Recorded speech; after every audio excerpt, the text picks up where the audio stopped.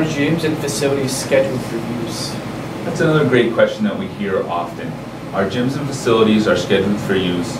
First priority going to our high school and modified Lake George teams that are in season.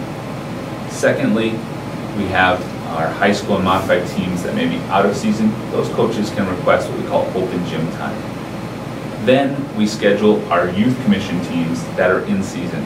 For instance, right now we're in the winter, so the youth commission basketball teams would be given priority over another youth commission team that may be out of season.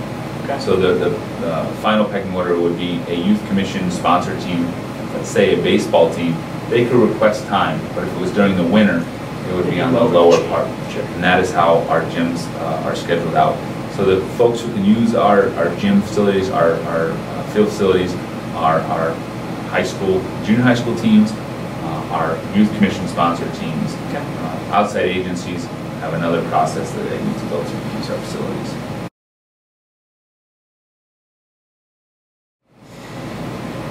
Since we are talking about our gym and facilities, in our Lake George teams and how they're open to our programs individually, can outside groups use our field and gyms? So outside agencies need to contact the superintendent of schools.